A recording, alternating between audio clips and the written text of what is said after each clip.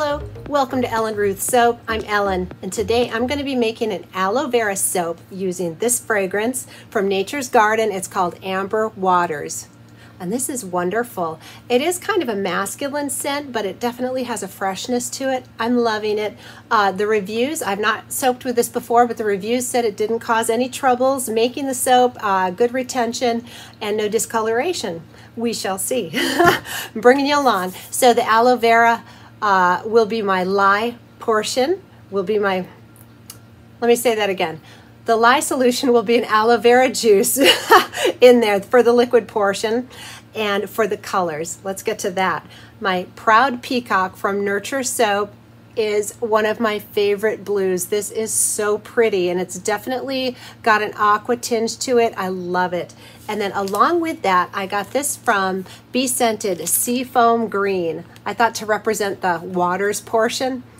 I thought these two are going to look beautiful together. So those are going to be the colors, aloe vera in the lye, and I think that's about it. And I'm just going to do it swirly, lovely, and probably just a scoop top. We'll see when we get there and see how this fragrance is behaving. So let me get everything pulled together and let's make some Amber Waters soap. All right, so it's additives time for the Amber Waters, and I wanted to read the scent description. It's got a lot in here and I couldn't remember it off the top of my head. So it has top notes, and it does say that this is a masculine scent.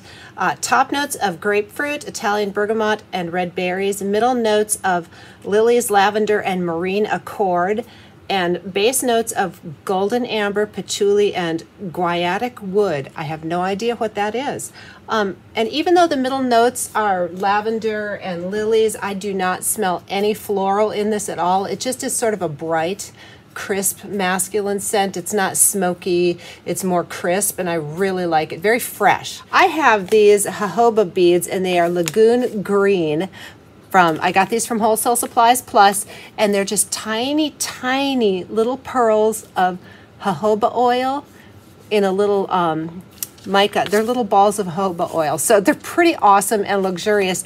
And if the colors, I might add this to either the uncolored portion of the soap, so for little, you know, sparkles in there, not sparkles, little pop of color, or I might sprinkle them on top.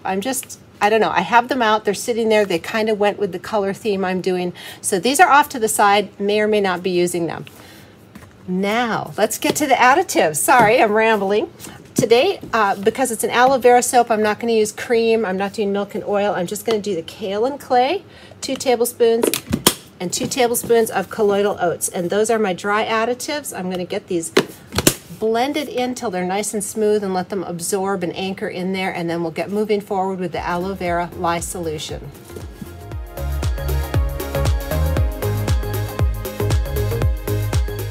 All right, we're ready to move forward, and I do have the fragrance already in here. The reviews said that it didn't cause any acceleration, so I'm just going to proceed with caution, but it's easier for me if I just throw it on in the oil. So fragrance is in. This is my aloe vera lye solution, which is aloe vera juice. I get it in big 1-gallon jugs, and I keep it in the refrigerator. I don't freeze it, but it is cool. And to this I added some cane sugar, Tussa silk fibers, and sodium lactate is what's in the lye pot here, and it's wonderful. So here are my colors. Are they gorgeous? I have them dispersed in just a little bit of distilled water. I do such a steep water discount when I soap. I soap at about 28% water volume, so it's a very steep discount, and so I have a little extra room to play around with, and I can disperse my micas in there. You can also disperse your micas in oil. You can take oil out of your soap batch and disperse it. I've seen people do that, and it's wonderful. Oil and micas make a very smooth mixture. It's wonderful. So this is just how I do it. You kind of get in habits when you're soaping. So you'll find your own niche if you're a soaper, and you might not do it exactly like I do, and that's okay. So let's add the aloe vera juice in here. This smells so fresh and good. And I think I am going to add those little jojoba beads into the uncolored portion, just like a teaspoon in there for little flecks of green. I think it's such a pretty color. And then I might also put some on top. You know, let's just go all in. They were just so pretty, and I saw them, they were sitting on my shelf, and I'm like, oh, I haven't used these in a while, and the color theme. So every once in a while, something will just jump out at you, and you got to roll with it.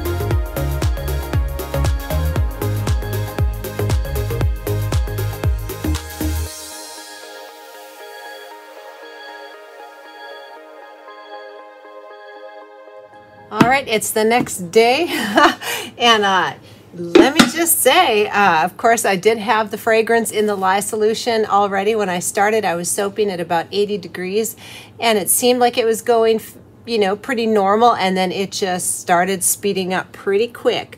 But we got it in the mold. I think the top looks really cool and swirly and very watery, don't you think? I did, after I got it poured and did the hanger swirl, I banged it down on the ground. So I'm hoping I don't have any air pockets in here. I just did a little choppy up and down. Hopefully it'll look like waves. We shall see. What do you say? Let's get in here and see what we've got. It smells really good. So I hope it's worth it. It just, you know, I just kind of had to really get moving towards the end. It wasn't bad. It wasn't soap on a stick, but I really had to move to make this work. So let's see if it's worth it.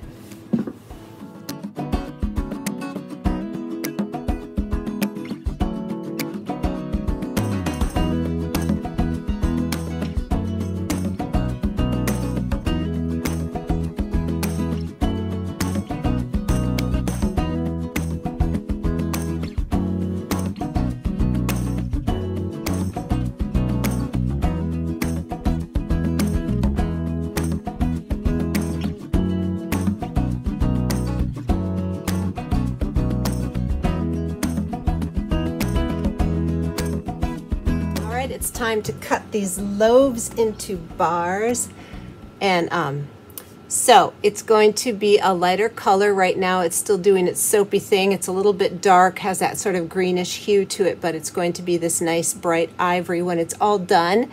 And you can just barely make out the tiny little flecks in there, very subtle, but you know, the jojoba oil is going to just add another element to this. So I think these are going to be fabulous bars with the aloe vera and the little jojoba beads. And on top, they got kind of sandy looking, so I don't know, they're maybe not great on top of the soap. I think they're more great in the soap, or for like, I will probably add them to a sugar scrub or a whipped body butter, something like that. But on the top, when I started putting them down, it just sort of looked sandy to me. Ooh, these are going to be cute inside. So anyway, that's just my thoughts. And look, no air pockets, and I got a choppy swirl. The colors are really pretty also. So even though I had to really shake a leg and get moving on this, wow, I'm very happy with how these came out. And these do, today they smell really fresh, really good. This is a very nice scent, this Amber Waters. So if I use this fragrance again, I will probably keep a very simple pattern like this. Maybe just one color to swirl, something that you need to move a little faster on, but I'm pretty happy with these, pretty tickled, smell great, look great. I think it was worth the rush. And of course, I'm really pushing things when I put a fragrance that I've never used before in the oils. So, you know, that is a user or a maker's error that I did. So if, you know, if I use this again, I'll probably hold it off till the colors are combined, but definitely worth it. Oh, these just speak sort of, I don't know, Amber Waters to me. It does look very watery. It smells very fresh. I'm loving it. All right, so I wanted to show you what I do with the end pieces. This one little thin slice on this side of the loaf when I cut them is a quarter size of a bar.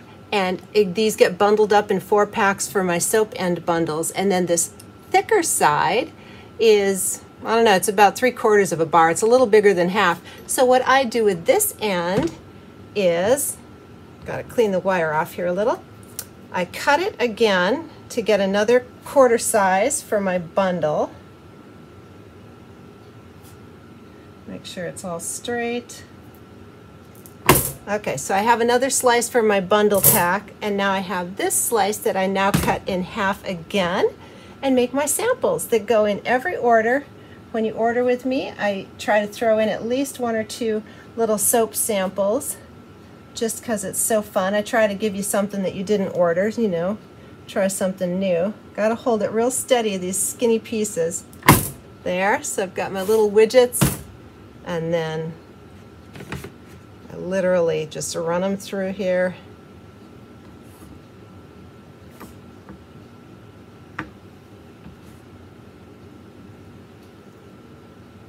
And I get these little sample soaps. Here, I'll do it again here with the top.